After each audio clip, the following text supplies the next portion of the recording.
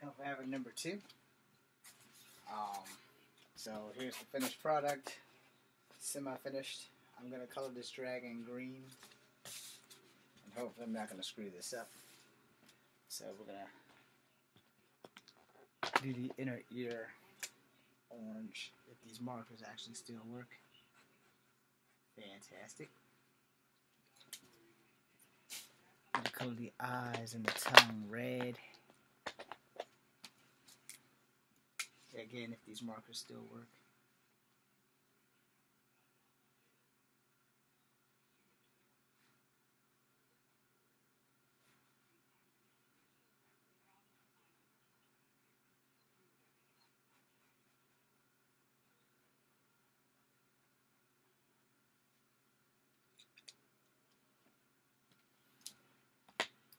Color the hilt of the sword black,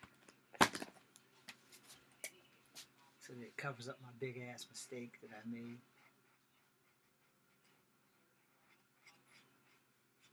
Okay, the one marker I need to work does not work.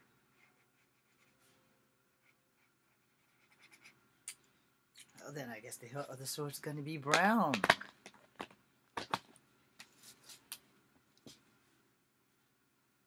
Or not. What the hell this shit is.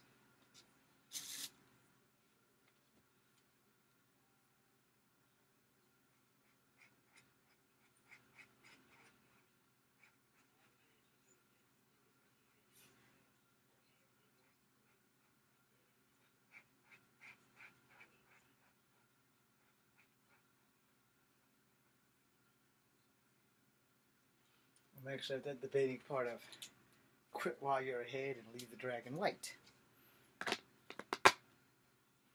That seems like the logical thing to do.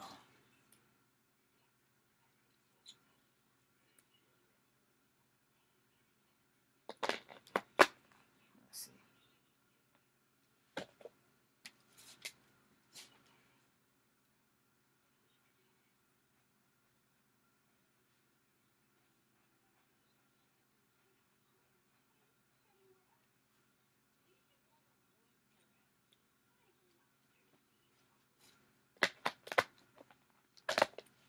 Mostly I'm scared the ink's gonna dry before I can get everything done. If I start this damn thing green and it doesn't work out, I'm gonna be really pissed off. But I do have crayons to fix whatever goes wrong with this marker. So yeah, we're gonna officially try this.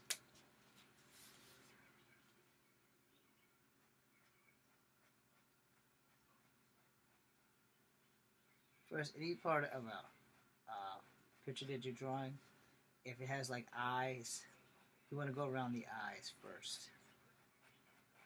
Any sensitive parts, like this horn, so that you like cover the stuff that way it doesn't like doesn't turn into a mistake that you can't fix. So basically outline him.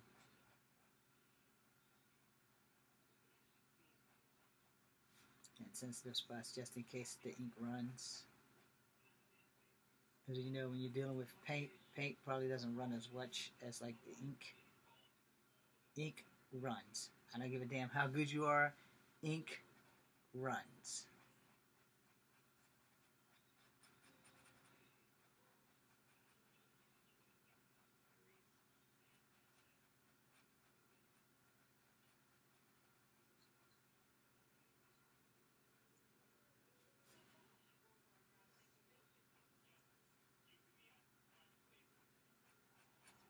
And when the horn is protruding like off, literally off the dragon,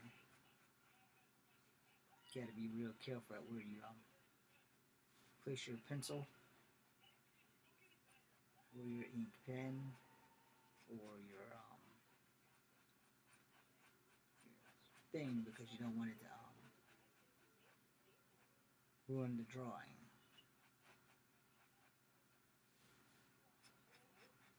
Now the underbelly is probably going to be yellow. I don't know if my yellow pin is going to last.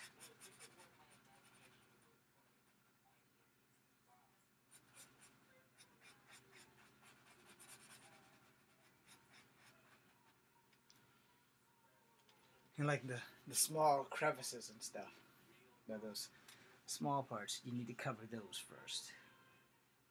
Especially if you don't have a steady hand. I no longer have a steady hand.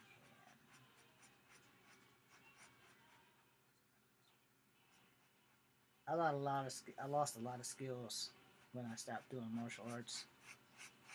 Like my hand balance isn't what it used to be. It's not old age, it's just that when I did martial arts most of the time, everything kind of fell into place. And now that I'm just restarting after 4 years or 3.5 years, doctor's orders, yeah, everything's not like it was, like at all. Like literally, I've made more mistakes in the last 3 years with martial arts and anything in general than I have before. It's like my hands don't like operate like they used to. Not making excuses, I'm just telling the truth. You know, sometimes you gain skills, sometimes you lose skills. And my inability to do martial arts, I have lost a lot of confidence in myself. And I kind of noticed it today. Because, you know, other people haven't noticed it. But when it's you, you can feel it.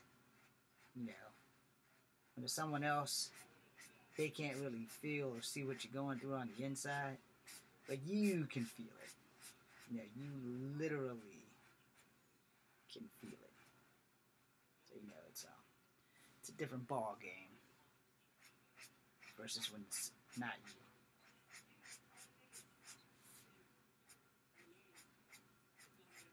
You know, it's kind of hard for me to stay in lines now. Which you will see, because I fracked up on this thing.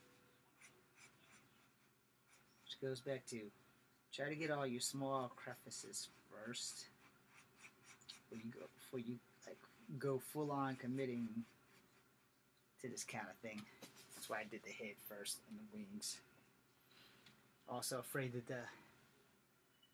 the ink will probably run out.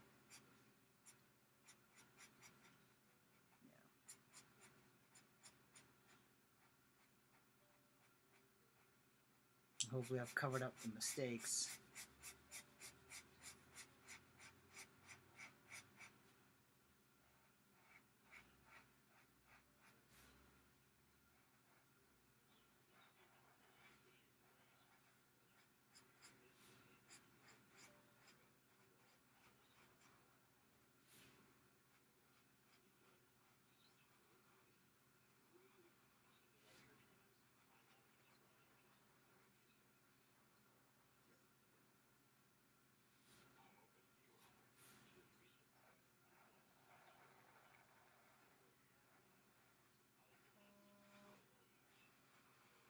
And someone's calling me. Well, anyway, here's a start. Be seeing you.